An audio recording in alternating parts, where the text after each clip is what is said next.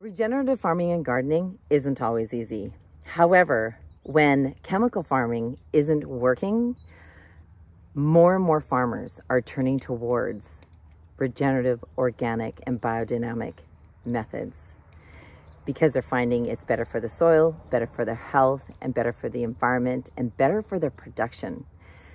Jean and Shelly Covert of Covert Farms Family Estates found that when the chemical farming methods that they were using weren't no longer working, regenerative organic farming was the absolute answer they were looking for. It helped them save a tomato crop that they thought they were going to lose, and they have more organic matter in their soil today than they've ever had before. In fact, in 1959, when the farm was first purchased, it was known as a desert. It was literally sand, and people actually thought their family was crazy for buying that land because they didn't think anything could be grown on it.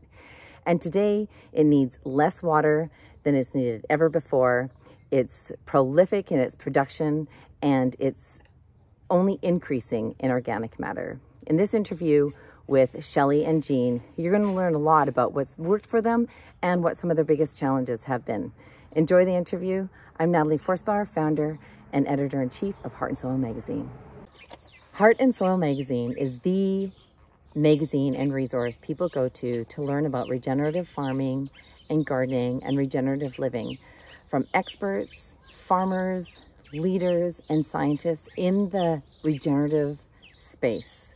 It's full of interviews, resources, strategies, stories, tips, and how to be an advocate for yourself and for the planet, to live regeneratively, to exist and coexist regeneratively.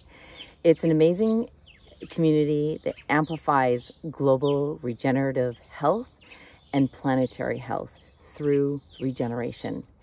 If you haven't subscribed yet, I invite you to head over to heartandsoilmagazine.com, click on that subscribe button, and join us for just $39.99 a year.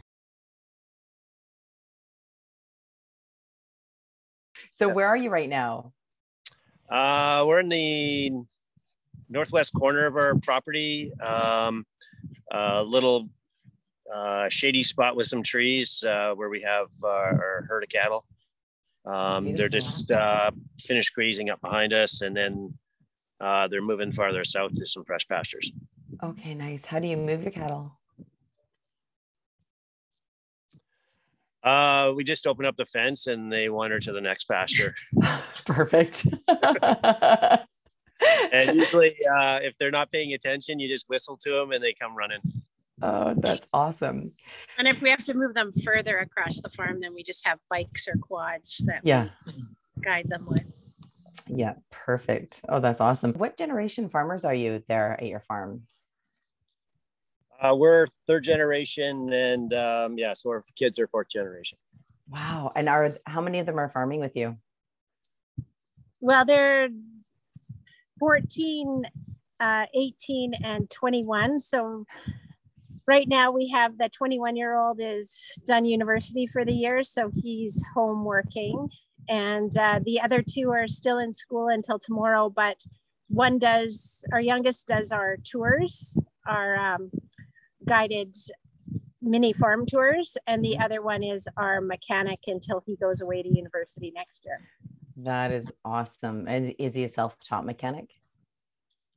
Well, Dad taught, and we had a mechanic on the farm too, so he worked with him, and he's worked with his brother. So yeah, and he does the more formal high school mechanics. He's been doing that since grade 9, I think. So wow. Is he going to go into mechanics, or what's he going into? He's going into mechanical engineering. Nice. So my youngest daughter is really into helping out on the farm and doing mechanics and fixing all the farm equipment. So it's kind of cool when you have someone that's interested in that's there. Definitely. And yeah, super helpful. Yeah, big time. So I was looking at your website, and one of the reasons I wanted to spend some time with you is because you are a farm that transitioned from conventional to organic and using biodynamic and regenerative practices. And as I was going through preparing for this interview and reading more of the backstory, what I came across was in 1959, who was it that brought your bought the land originally? Was that your great grandfather then? Grandfather, yeah. Yeah, your Yeah, it's my grandfather. grandfather, George, and my grandmother, Winifred. Okay, yeah, and they bought the original 350 acres, and it was literally sand, like literally desert when they bought it. And it was actually a picture in the paper saying that a number of years ago that people laughed when they bought it because they wanted to farm it. And then looking at it today, you'd never know that it was. Yeah. Yeah, and you know, sand. he came with the experience of Southern California, Central Valley, where you know they put in all the irrigation canals, and you know it's breadbasket of Western North America, you know, growing in the desert in those sandy conditions. So for him, it was kind of like, I don't know why anyone hasn't bought this already. Wow, that is so It's, awesome. but just different contexts and different, you know, and that's it's one of the key things is, you know, knowing your context and such, and you know, of your farm and of your land and such. So It's so true. Yeah, Elaine yeah. Ingham speaks to that actually a lot, that you can grow in sand. It's just a matter of having the right microbiology. So let's dive into a bit of your story. So was there farm? Was the farm conventionally right up until you transitioned it to organic? Yes.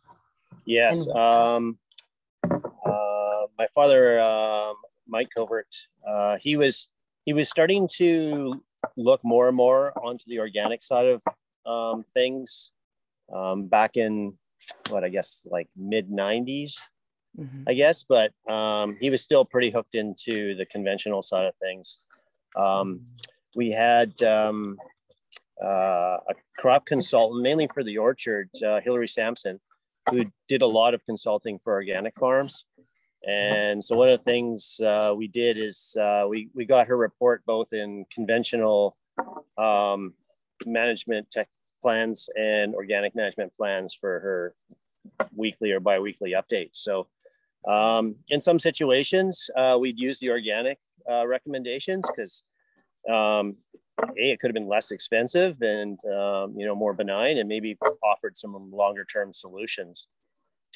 Shelly has a good example of one of those when you guys went off summer pruning. And well, yeah, we went to another apple orchards, Chris Yentz, who had quite a few ladybugs in his orchard, and so we went and pruned summer prunes from his apples and then put them into ours so we could build up our ladybug population so we could help with our aphid problem that we had at the time.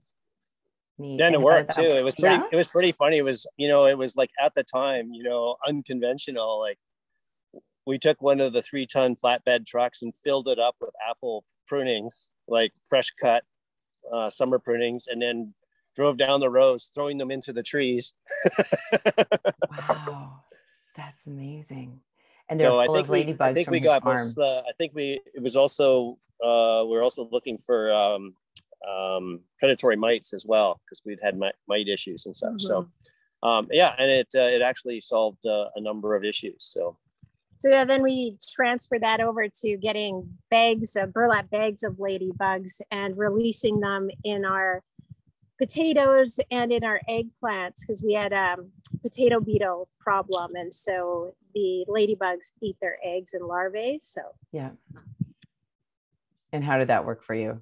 And it worked really well. We did that for quite a few years, especially during our transitional years going into organic farming. And then things just kind of worked out themselves. Sorry. Someone's saying hello. I had a curious cow. This guy usually runs around, but they're a little curious this morning. And they're like, what's going on over there? Yeah. You're talking to a tree and it's talking. So what inspired that transition to organic then? So you became kind of curious about it, and then you saw some things work, or what was that moment? We were starting to have a family, and we were eating organic ourselves. And I had sprayed in the vineyard when we were, or in the orchard when we were conventional, and as Jean had as well. And we both weren't comfortable with that. So we really wanted to do a transition over to organic. We are just a little skeptical whether it would work because we're such sandy soil.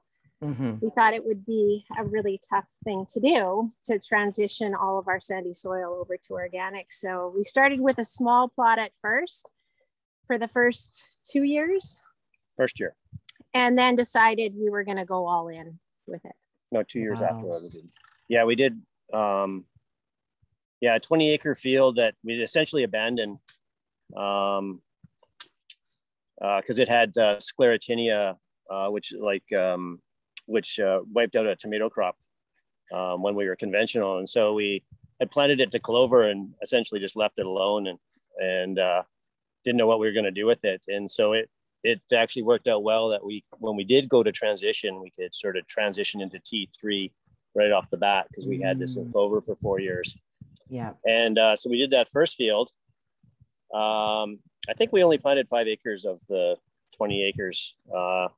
And it was just Roma tomatoes. So because of not being able to have parallel production, we had to pick a crop that we were familiar with. And that was, the morphology of it was identifiable from the other crops. So we did Roma tomatoes. And an interesting story from that crop year. So just to the south in the next field over, we had 24 acres of conventional tomatoes, field tomatoes and grape tomatoes. And we'd had a very wet spring. And the conventional tomatoes are looking terrible. The leaves are turning black at the bottom and they got spots on them. But the organic tomatoes are looking fine. And so here's this mystery now, what's going on.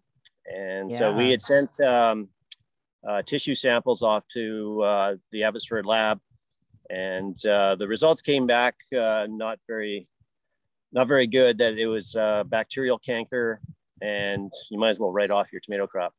Wow. And so driving up and down the valley, I noticed that a lot of the other tomato fields were affected similarly, but there was a standout that wasn't. So I knew the farmer, went and talked to him. And so I asked him what he was spraying, because as a conventional farmer, it's recommended that you use different chemistries all the time to mix things up and not create resistance. So that's what we were dutifully doing. But the organic field, all we could use at the time was copper, which was allowed in organic production. So, and copper is actually one of the few things that works on bacterial diseases.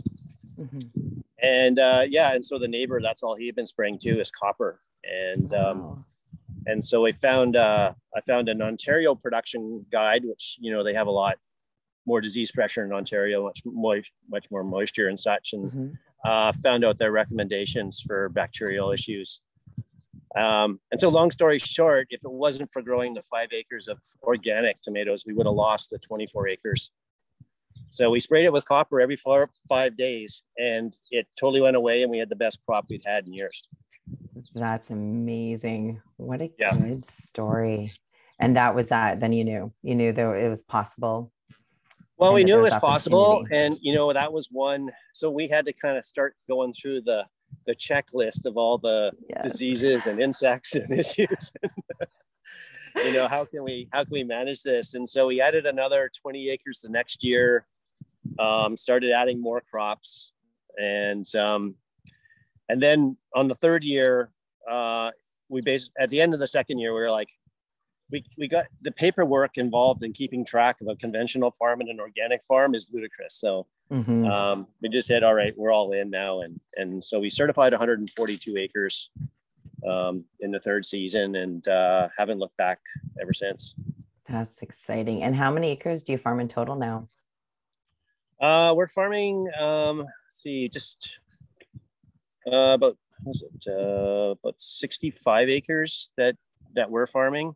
And then we have leases on, we have an organic lease for some table grapes and ground crop, and then a conventional vineyard lease. Cool. So the original 142 acres has been certified organic ever since we certified it. So we've kept everything in production. That's awesome. And what's been your biggest challenge in both transitioning and then also in farming organically and regeneratively? Probably farming organic. The biggest challenge has really always been weeds.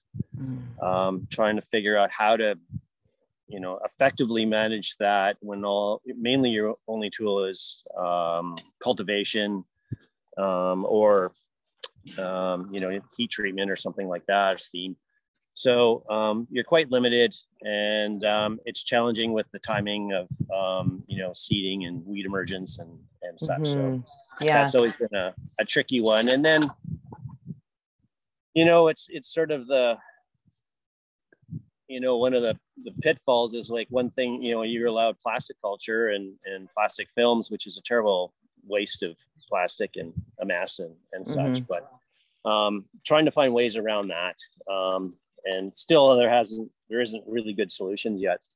But what we're finding, especially in the perennial crops, like the orchard and vineyard, mainly vineyards right now, but with regenerative farming, actually looking at the problem differently, not as elimination of weeds, but the addition of beneficial plants and or crops, just basically outcompeting the weeds. Yeah, or changing the soil environment such that because a lot of the weeds that we're growing were actually, like, for example, downy brome, they're an early successional weed and in very bacterial dominant soils. And so they, that's the first thing that comes up every time you cultivate. So every time you cultivate, the same weed comes up again, and you keep doing it, and after a while it's like, what did Einstein say? Yeah, that's right. And we found that once we stopped doing that, and basically we do one cultivation pass a year to incorporate our cover crop seed, and then changing the whole and pushing it towards a more fungal dominant soil profile, those weeds just don't come up anymore. It's just not the right environment for them.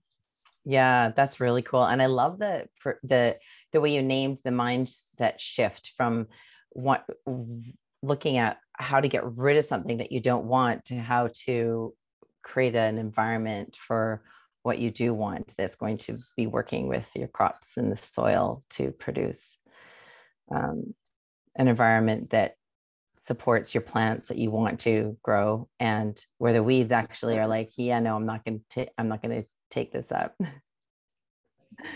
Hello, do you have names for your cows? Lots of them do have names. We're starting to get to the point where there's too many to name them all or keep track. Oh, well, since they're there, why don't you tell us about your cows and why you have them and what role they play in your farm? So we have Highland cows. We started off with that. We were trying to build up our herd with the thoughts of regenerative farming and having them go into the fields and into the vineyards, and also to use as meat production as well. So, but they're quite a lean cow. So we've introduced a speckled park in with them as well. It's a little bit fattier meat. And they grow a little bit faster than the Highland cows do. Okay. So now we're doing a cross of them, and hopefully next year we'll work on butchering them and being able to sell them in our wine shop and to a local butcher as well. So it's really a soil to table operation, not just the wine, but also the other products that you put together. Yeah, and these guys, we let them out into the vineyard in the wintertime. So right until the spring, until we have bud break. And so they're fertilizing out there, and they're eating the crop that's in between the rows and underneath the grapevines as well. That's awesome. And so one of the things I think people are curious about is, do they only the crop that you plant underneath the grapevines, or do they go at the grapevines at all as well? Well, that's why we take them out before bud break. Okay. So that they leave the grapevines alone. Okay. Yeah, and the grapevines, when they're dormant, the dormant vines are kind of tied up into the catch wires and such. Yeah. So even a bit of rubbing and such. Well, with the exception, we've quickly learned don't leave your bulls out there with them, because the bulls, they get into a fight. Next thing you know, they've broken a few posts and stuff like that. And Yes. And they just tear up stuff just for the sake of it. They're boys, right? They do. Yeah. If you gave them a stick of dynamite, they would use it. But the main cow herd, they're quite calm, with the steers and heifers mixed in. So, we found even with the bulls, it would be about 2 to 3 man days to repair the damage on a 22-acre vineyard. Wow. Which wasn't crazy, but we were getting, 60 to 90 days of winter feeding without supplementation. That's amazing. With all the cover crops that we were growing under vine. So we're supporting the grape crop with those cover crops, but also creating winter stockpile feed at the same time. And then go ahead, sorry. And then, you come out and the vineyard looks, almost like a golf green in the spring because they've been grazing all winter, and there's, cow pats all over the vineyard. And it's like, oh, work's done. That's great. What are your favorite cover crops to plant with the wine vines or the grapevines? So we treat the undervine and the drive row separately. So undervine, what we're trying to achieve is, for one, not interfere with the grape crop itself. So we will try to grow low growing plants, and have a good diversity of functional groups. At least 4, if possible. Our main cover crop is winter lentils. Very low growing, nitrogen fixer, but not too much nitrogen, because you don't need a lot for grapes. And then the next species on the list is flax, which has really good fungal associations. So we want to switch that soil type from bacterial to fungal. So we're trying to move in that direction. And then we grow mustard, Phacelia for pollinators and predators. And then turnips, they're kind of we use them. Turnips and radishes is kind of if there's too much nitrogen, they'll suck that up, and then the root will rot. Yep. Sorry, did we lose you for a sec? Yeah, that's okay. I'm so curious, how do you plant right under the vines? We use an old Vicon fertilizer spreader with a banding nozzle on it. And and the seed comes out so fast because they're all pretty little slippery seeds and such like that. We basically have to just about shut the nozzle completely off and drive like heck to get the rate low enough. Oh, wow. And that gets done pretty quickly. And then we come back through behind that with a shallow cultivation about 2 inches deep, just to incorporate the seed in. Otherwise the pigeons would probably eat it all. Right. How do you cultivate it in though, around the vines? Do you just have like a rake or something? Well, we have it's called a tournesol. It was made in France. It's designed for undervine cultivation. So it's essentially 2 spinning heads with horizontally spinning blades, almost like a mower that's designed to go 2 inches into the ground. Perfect. And so it does a very shallow cultivation, doesn't get too deep or create pan. And we can, and then we just irrigate it, and then that's good for an entire year. Yeah. That's awesome. What's made the biggest difference, do you think, for your farm in farming regeneratively, organically? Use of water. Sort of the key factor, I think. No, what's made the biggest difference? What's made the biggest difference? Yeah. I think the whole system of regenerative farming. When in organic farming, a lot of like what we were doing was a lot more of trying to get rid of weeds, using a lot of cultivation and such. And so we're always struggling. Like we seem like we're doing the right things, but we just can't seem to move the needle on the organic matter. And sort of changing that whole mindset of keeping the ground covered and having a living plant at all times, and incorporating the livestock, just bringing that whole system together. We've really seen, even in those sandy, our vineyards almost gravel in parts, and we're adding almost 0.4% organic matter a year. Wow. So So yeah, for the past couple of years, we haven't had to bring in compost, which we usually do every year. Yeah. And also our water use is down. We have one vineyard where the soil's a little bit heavier that we're getting really close to dry farming. Wow. So that's with no irrigation at all? Right. In the Okanagan, which is almost unheard of, right? Yeah. So we think it's possible. Like, we have own-rooted grapevines over the years that have kind of gone wild in the corners and stuff like that.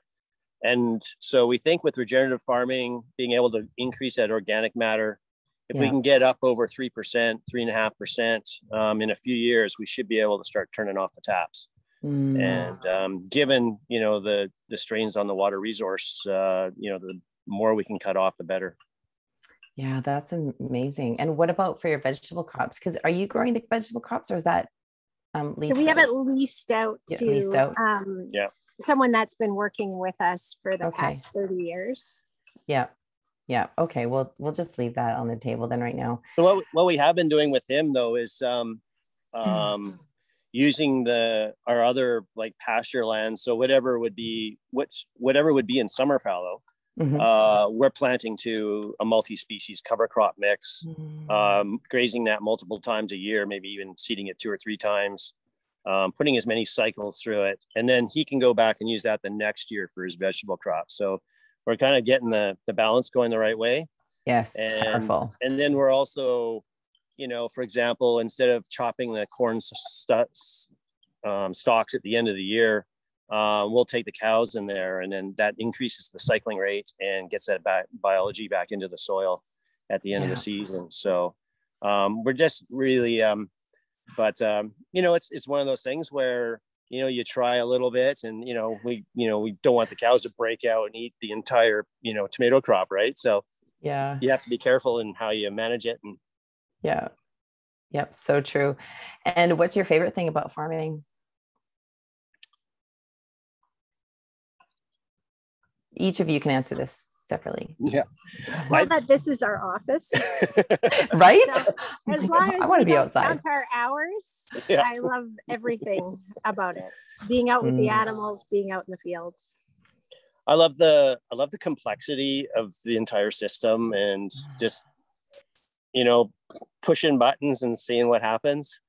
And in, organic and regenerative biodynamic farming, it's all about, adding life, to the system. We just saw a new bird the other day, just on the edge of the farm. So cool. Yeah. And I think it was a Lewis woodpecker. They're rare in the area. There is a few pockets of them. I was with my brother-in-law, Shelly's brother, and he really knows his birds. Yeah. And we were driving together, and finally, after about 2 or 3 minutes after I saw the bird, I said, "Did you see that?" And he's like, "Yeah." And I'm like, "Well, what is it?" And he's like, "I have no idea." And it was like, wow, is that rare? It took us quite a few searches before we finally tracked it down. But super cool. So it's always finding new things, and working with your neighbors and fellow farmers. We have a good little group of guys that we all do a lot of cover crop work together. Awesome. So I love that amplification of each other and support of each other. And you mentioned biodynamics. What do you incorporate from the biodynamic systems? A lot of more from the animal side, bringing in the cows onto the land, using the manure for like the 500 and such. Okay. And basically the big piece out of biodiversity and such, just looking at, every trophic level below ground and above ground, and trying to bring that all into harmony. Everything's so connected. Yeah. So connected. And what's one piece of advice you'd have for somebody who is conventional farming and thinking about organic farming, or someone who's just transitioning? What would you say to them? You need to have patience. When you go to do it, you have to commit for 3 or 4 years.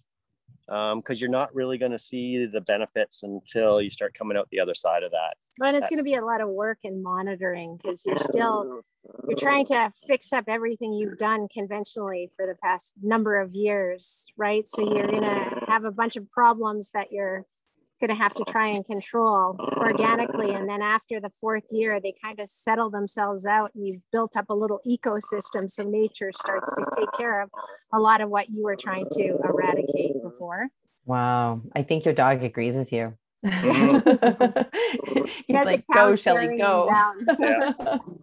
We have a fun project right now. We just took over a conventional block of Chardonnay, 2.5 acres, and last spring. And so it's been really fun because, you know, for the last 16 years, everything's been very iterative and just kind of, you know, hard lessons learned, and, you know, some fast, some slow. Mm-hmm. But it was nice to take basically all of that knowledge and then just throw it all at it, you know, from year one. Because, you know, when we first transitioned some older table grape blocks, Yeah.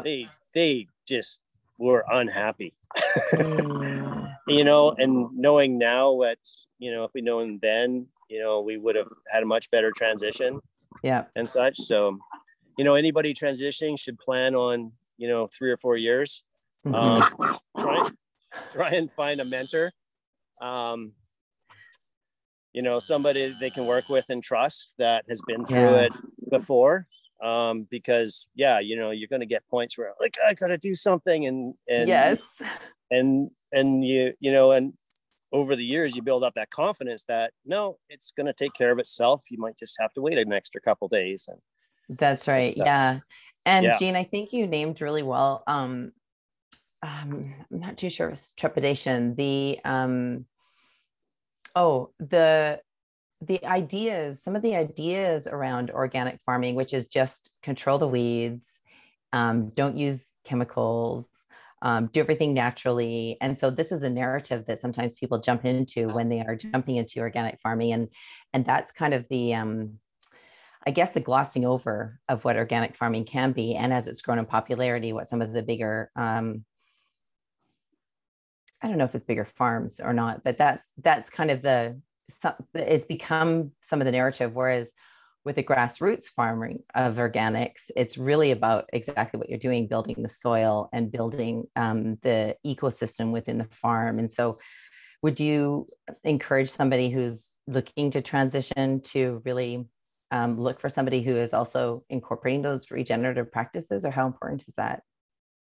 I think it's almost starting regeneratively and then working towards organically farming. I think it's a better way to do it, and a better insurance that you're going to be building up your soil and having something to farm in years to come. And I think eventually what will come from that is organic farming. I love that. And so if somebody was starting regeneratively to transition organically, where does someone start, Shelly? Or Jean? Well, I think one thing is definitely with the cover crops and trying to keep the soil covered as much as possible. And if there is cultivating, as low and shallow as possible as well, so that you're not disturbing the soil. I think that's one of the biggest things. Introduction of animals if possible. It doesn't have to be cows, but sheep or chickens as well, definitely. Yeah, we found that, you know, in our cover crops, you know, we have some fields that are not quite settled down yet, and we'll plant a cover crop and all that comes up is sow thistle and mustard. Cows are great for fixing all those problems. So, you know, that was a field, like you would go in there, like normally go, oh, I gotta like risk that. Well, you know, that was, you know, $50 an acre plus diesel and everything. That's right. Oh, just stick the cows on it. They just ate it down, just reseed it again, and the next crop comes up fine. So that's and then amazing. just reseeding right into the crop that they've mowed down, so that you're not disturbing the topsoil or anything. Yeah, that's really powerful. And then slowly using less and less chemicals to the point where you're not using anything, and then you're fully regenerative. Yeah. And then, you know, it's interesting having come from, you know, a lot of years of organic farming. there's always been a hole in the research, because there's not a lot of money in the system for it. And, the money usually comes from the ag companies. Yeah. So for research, yeah, there's always been this hole, and it's interesting seeing sort of the surge in interest in regenerative farming. And it's not so much that, there's a whole bunch of money in research. It's the fact that it's cutting down the cost of production significantly, that growers who are basically about to go bankrupt are being able to turn their farms around. And by doing a more natural, healthy thing, are actually making their farms more profitable. So that's really driving the needle. And then sort of as the system improves and gets healthier, they end up using less chemicals, saving more money, and it's self-perpetuating cycle. They call it a virtuous cycle. That's really powerful. Was that part of your drive to convert as well? Is the financial cost of the conventional farming? That's always a big part of it. And we were finding as an organic vineyard, for example, we kind of plateaued off. We got to a certain point, but we were doing 5 to 7 cultivation passes a year. That created a bunch of problems of its own. Yeah. And then sort of taking a look at that, step back and like, oh, well, if we plant all these cover crops, we only have to deal with them once in an entire growing season. Right. We just cut down the number of passes of going through the vineyard. And our cost of production now is much lower than even conventional farms. Wow, that's really powerful. And how about your yields? How are those compared to where they were at before? They keep getting better. We actually had a bizarre year last year. Our production was up 30%, whereas the industry average was down about 20%. And so, I'd like to get a few more data points, because, one-offs are, one-offs. Yeah. But, when generally most of the industry is all saying the same thing and you go the opposite direction, because you guys are a bunch of crazies doing something completely different, then maybe there's something to it. Well, especially when you're looking at neighboring vineyards that had the same results, being 20% down where we were 30% down. Yeah. Man, that's huge. That's huge. And I had a question about that was related to that. Let me just see if I can catch it again. Where did it go? So you're talking about your vineyards, increase in production. Shoot. It's really fascinating, because we started in the last 3 years doing soil health tests. Yes. Oh, thank you. That's where I was going. Oh, okay. Yeah. So yes. Hearing about some of the research with Rick Haney, with the Haney test, A&L Labs in Ontario now does a similar type of test. And so we've been doing that for the last 3 years. So we're seeing those biological improvements. So we're getting both, we're getting the chemistry, the physics, and now the biology side of it. And it's quite fascinating, in our soils, from the chemistry side of it, we only had about 4 pounds an acre of nitrogen in the soil in our vineyard. But going into the prior season, we had about 50 parts that were available biologically that wouldn't show up on a regular soil test. So we knew going into the season that we didn't need to add compost. Like, we just grow our cover crops, and then to have that confirmation at the end of the year that our yields were up, and they kind of played off the soil test, that that was really good confirmation. So similar thing going into this season. We had adequate nutrition in the fall going into this spring, and then we have good healthy cover crops. So we put off not composting. And so it's a big saver in that way, and you also get that feedback loop. What you're doing is actually working. Yeah. Tell us more a little bit about the testing, because it sounds like you're testing the organic matter, and I'm wondering how that's done. And then also what those other tests are, and what we are actually able to measure. Yeah, so some of those tests are the organic matter is one that you find in a regular soil test. And that's a pretty simple test. Basically just take a dry sample, weigh it, put it in the oven and burn off the organic matter, weigh it again. You can figure out your percentage of organic matter. And how much, what temperature do people bake it in the oven at? I actually don't know what the standards are for the. So this is this is a lab that's doing it for you. Yeah, this is a lab that's doing it. Yes. Yeah. And then some of the other tests, they do CO2 respiration. So in that test, again, they dry the soil down, wet it back up to a standard amount, put it in a little chamber, and then basically wake up all the biology and get it working and test how much CO2 is coming off of that. So that gives you a proxy for how much biological activity you have in the soil. It doesn't tell you who's in there. It could be a lot of bacteria, it could be a lot of fungus, it could be a lot of everything. Yeah. But it does tell you sort of relative levels. And then there's also organic carbon availability. So carbon that's not locked up as humus yet, but that's cycling in like the bodies of fungus and bacteria. That carbon cycling is really, really important to plant growth. That's really one of the big drivers.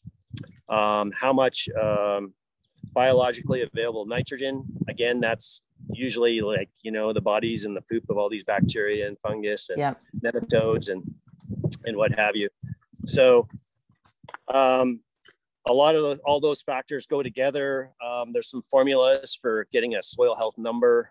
And the key to it is you always use the same lab. They're a good lab so that your numbers are consistent year over year and you can track what's going on. But yeah, we found prior to doing regenerative farming, we really just couldn't move the needle on the organic matter. And we're really moving it significantly now.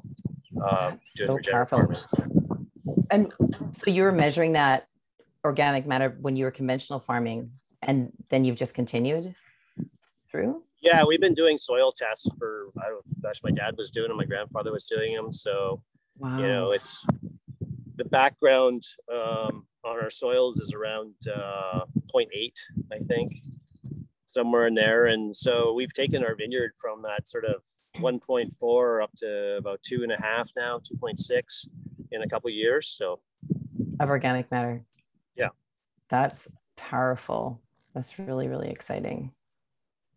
Neat. So it's, and you see that, like I said, a virtuous cycle. Once you get that extra organic matter, and it doesn't, 0.5% is a big deal. All those cover crops grow a little bit better and they're a little bit more drought resistant. And then you get a little bit more biomass, and then you can put more in again. And so.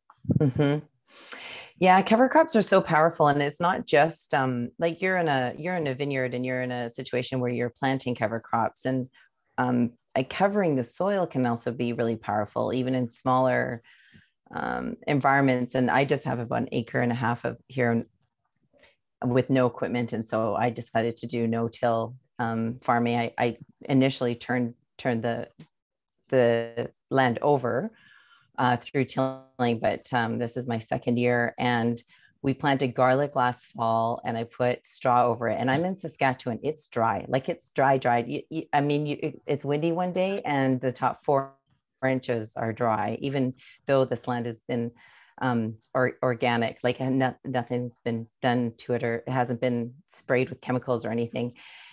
And all of the land that's been covered with straw still has moisture in it. Like still, it's huge. It's amazing. Yeah, it's really, really powerful. And I don't think people understand that until they really witness it sometimes. Yeah, I mean, there's that, keeping that ground covered and having those living plants growing. I mean, we've even this spring, like we're recorded one of the driest springs in the Okanagan in 100 years or something. But when you have plants growing out there already, you go out in the morning and they've captured dew. Like there was, and they just keep capturing dew every morning, and they're getting that little watering. And so, and if they can keep going and keep pumping stuff into the soil, then you're moving ahead. That's so cool. Tell us what's unique about your farm.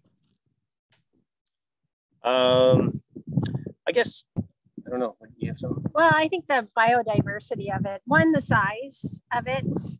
So we have 650 acres, and then the amount of products we grow on it, because there's over 40 different fruits and vegetables growing on it. Then we have the vineyards, and then we have the wine shop as well that is really family focused. Mm-hmm.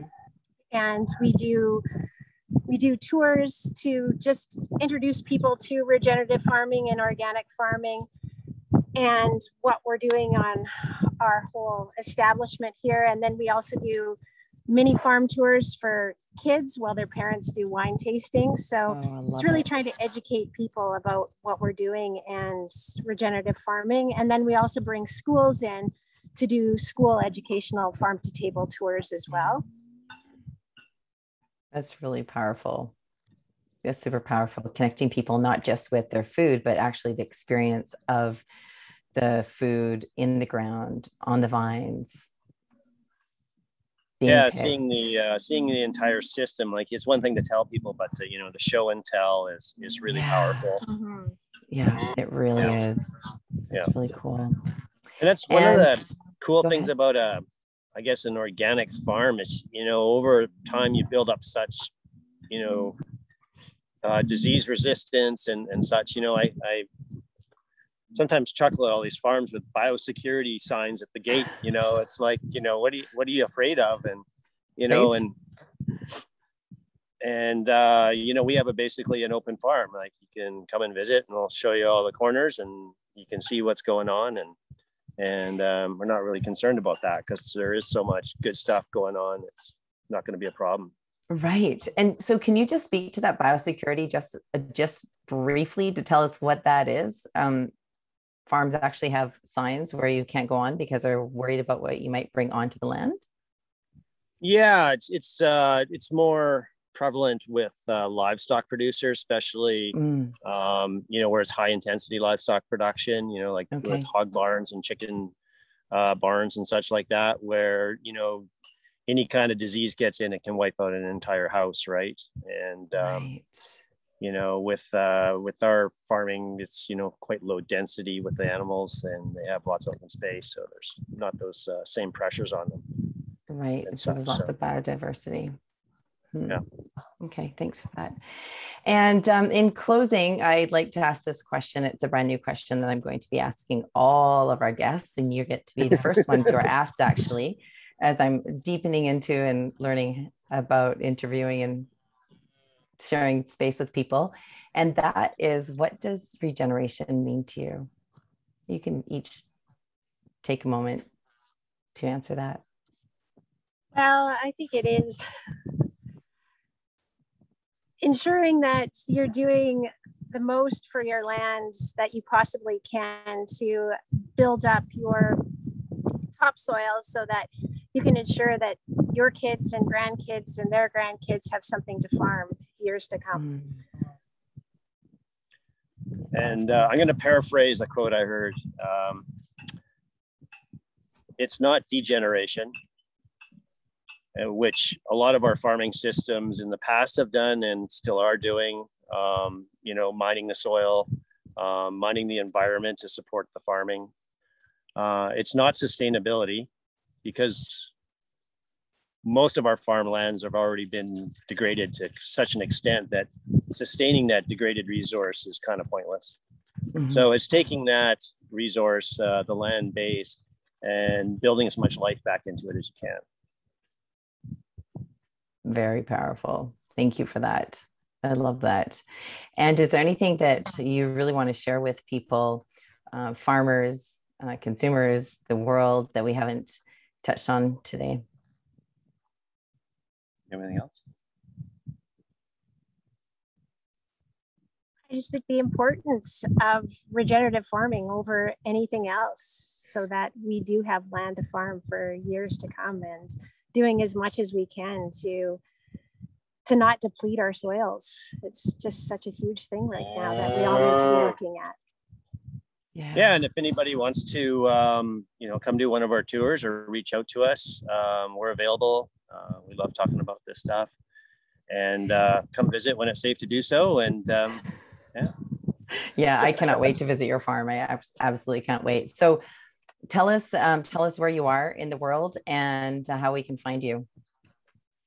So we're 8 kilometers north of Oliver, BC. So, and just a half hour out of Penticton, just north or south of Penticton, and a half hour south of Osoyoos.